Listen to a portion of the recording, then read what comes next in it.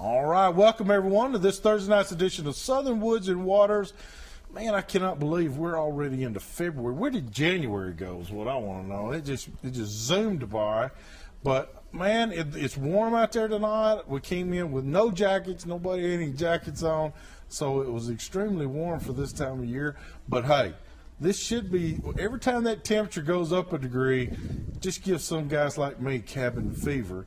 And so we got those folks on the show talking to you tonight again about the Tennessee Boat and Fishing Expo going on this weekend, starting tomorrow, noon, and it carries right on through till Sunday at 5. With great seminar speakers talking to you about local lakes and even some other lakes and river systems. And then we're going to also have every boat in the world looked like that was there, a fishing boat.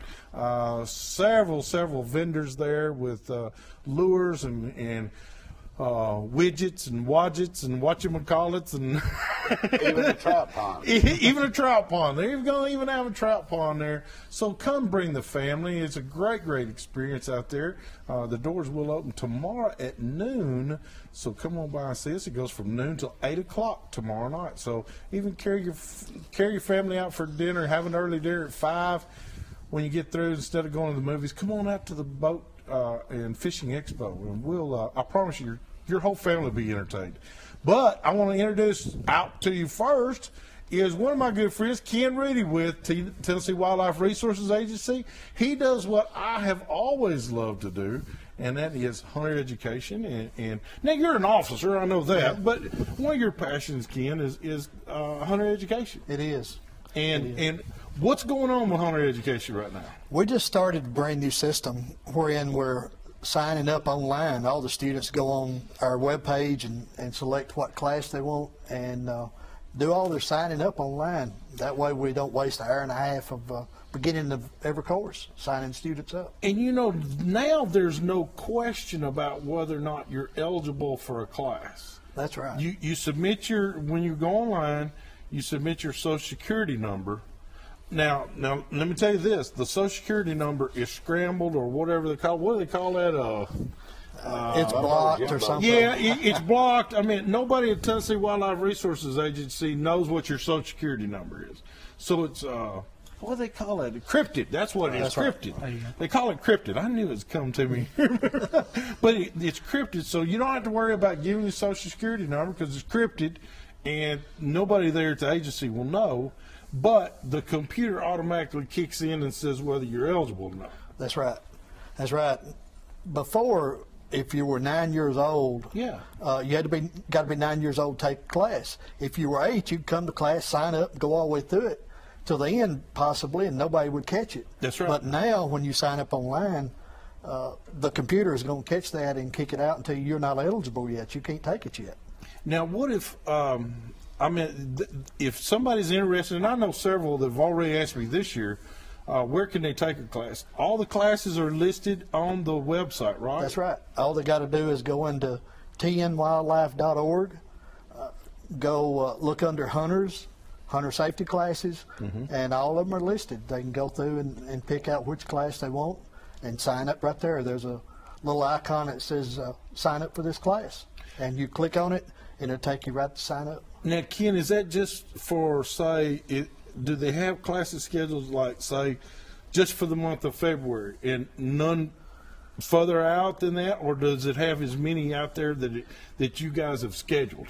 We hadn't got all of them online yet that's scheduled because we're afraid that some is going to go on and register and then say, hey, I can get this class ahead of that one, so right. I'm just going to go to this class and forget about the other one, which knocks somebody else out of class. It sure does. So because y'all take how many now? Is it per the facility? It is. Okay. Per location.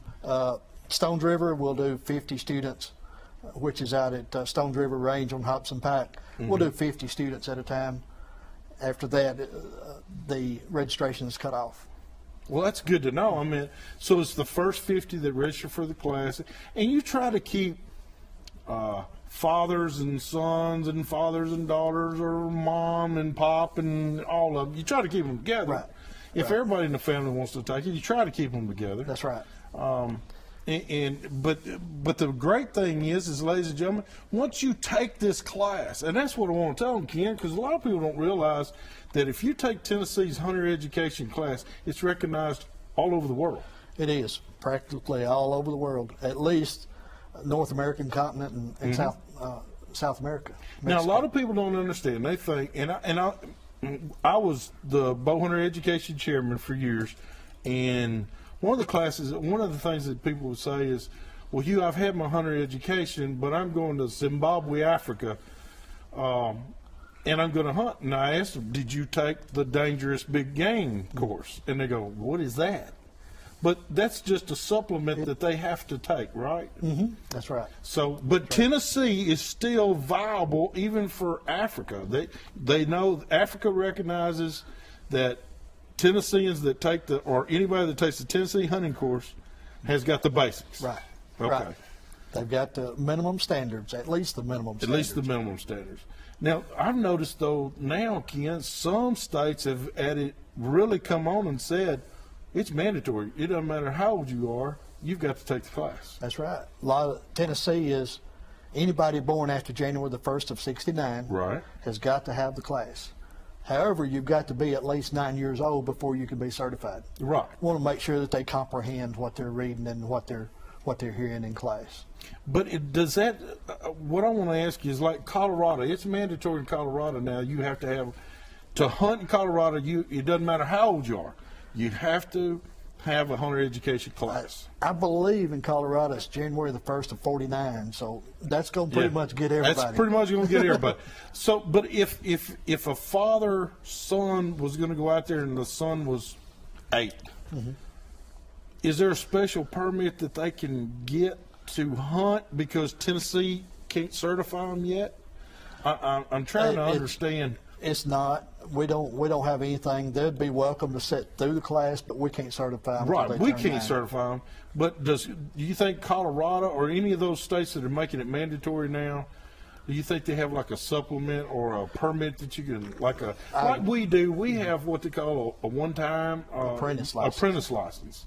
I don't think so. You've got to be so old to get that. I believe that they're probably going to have a minimum age, but I'm just not aware of what it is. Some states are, a 13, but I'm not aware of. Ken, do you know about how long we've been teaching hunter education in Tennessee?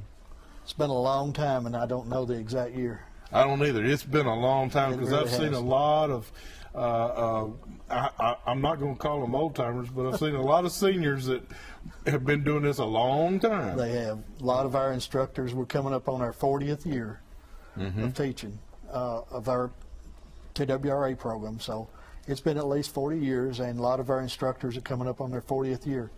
Well, I'm in my 26th or 27th year of it. So I've been around I've seen a lot of chickens come and go since then. I'll tell you what, we got to take another break, or take our first break, visit some of our fine sponsors that help make this show possible for you. So hurry back to more of Southern Woods and Water.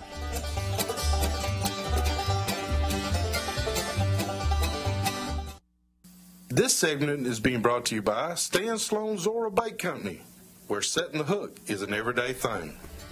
All right, this week's Picture Week being brought to you by Flowers Deer Processing. Hey, let me tell you something. The deer thing's over with, y'all. But he's been out there planting seeds, and tomorrow he's debuting a new product at the Tennessee Boat and Fishing Expo. So if you'll come by Southern Woods and Waters about noontime, you'll get to see Flowers Deer Processing's come out with a brand new product, and it is hot, hot, hot. So come by and check us out at the expo. Hey, our first picture here, this is Sherry Knowles.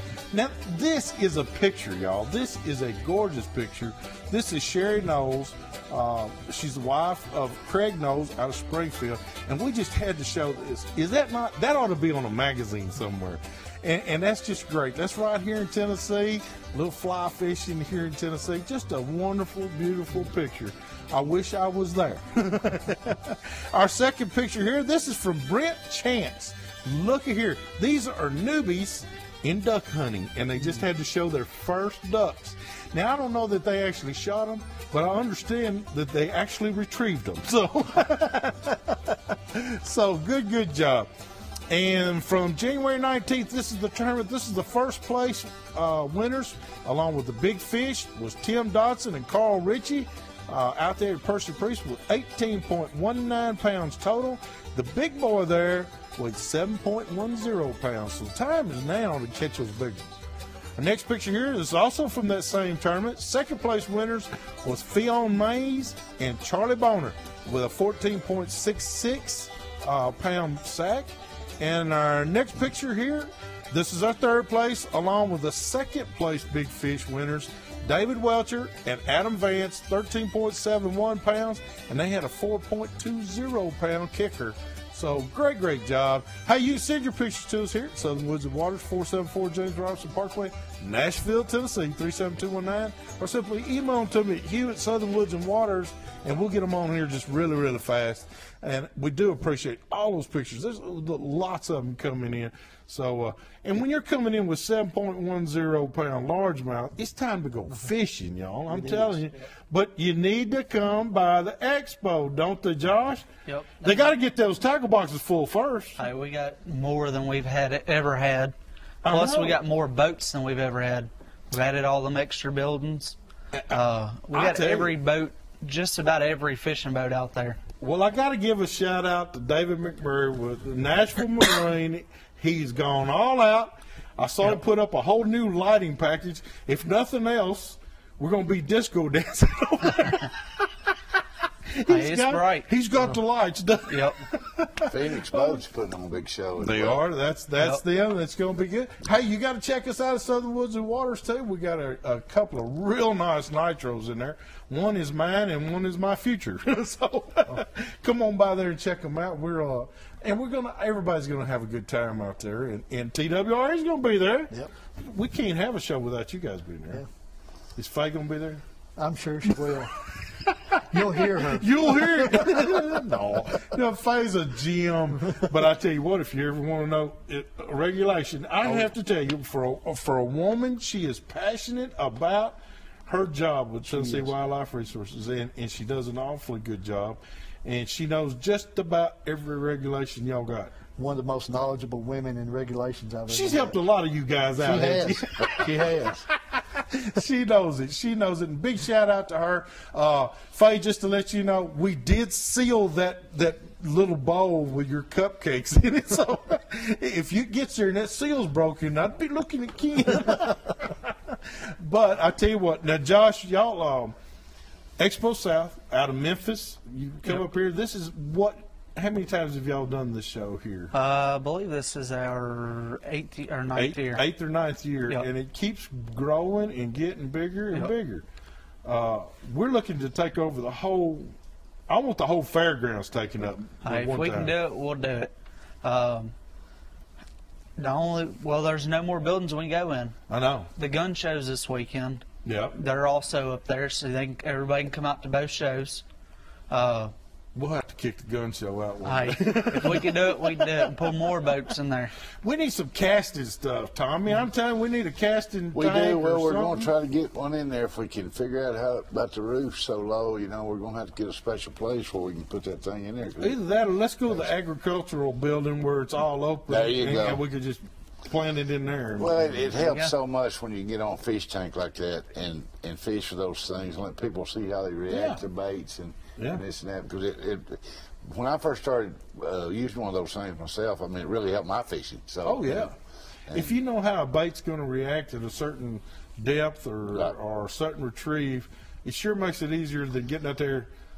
You do your practice in a test pond or pool. Joy calls it the swimming pool. I call it the test pond. Well, what that is, all people standing around the side, you can still make those fish fire, make them bite, and that's really incredible in itself, and people really get a kick out of that. But we're going to do some other stuff. They're in classroom type stuff out here, and I'm going to do some stuff on hummingbird electronics, and we're going to have a seminar about every hour or so every day out there, and there's going to be a lot of good information people can come get and free. Get that. That's right. It's all free. So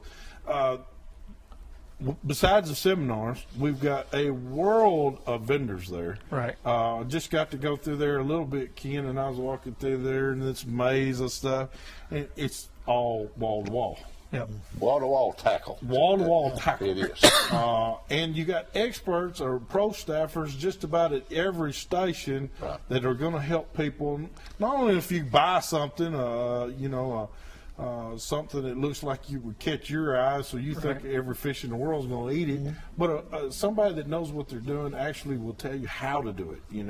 But well, we've had so many booths this year that when we got there and started setting up, we had to start making booths.